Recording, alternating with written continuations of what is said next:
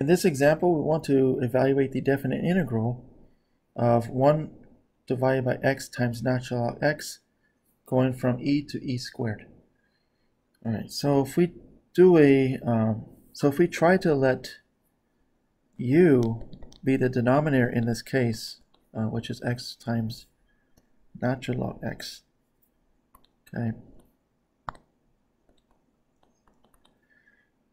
it's definitely not going to work in this case, okay, because our derivative will give us, if we take the derivative of this, we're going to get x times 1 over x plus natural log x times 1.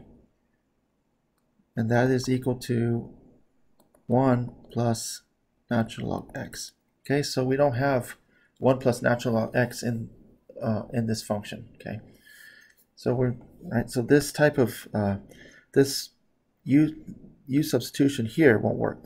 So we have to choose we have to choose something else for u. Okay, so this is not going to work for us.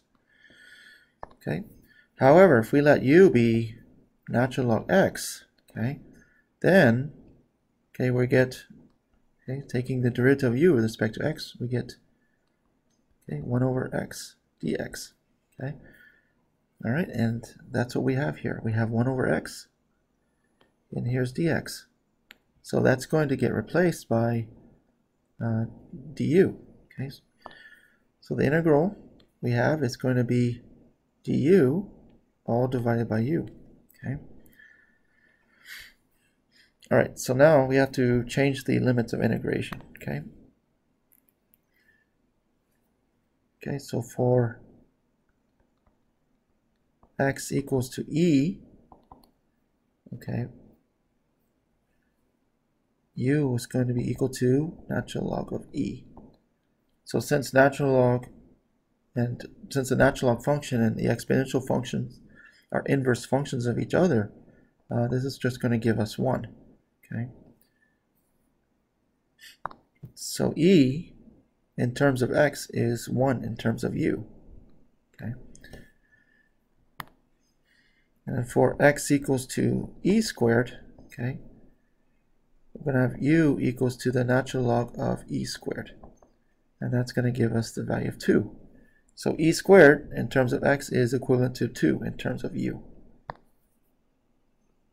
Okay, so we have the integral of du over u going from 1 to 2. Okay, so the integral of 1 over u du is going to give us natural log u.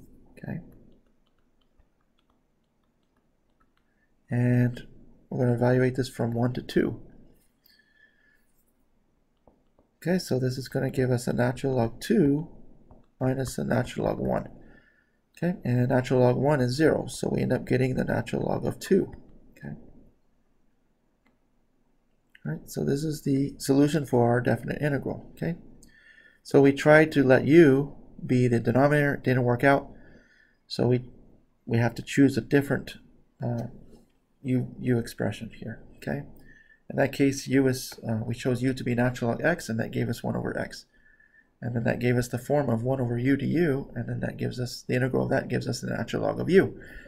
And then we convert our limits of integration and came out with the value of natural log of 2. Okay.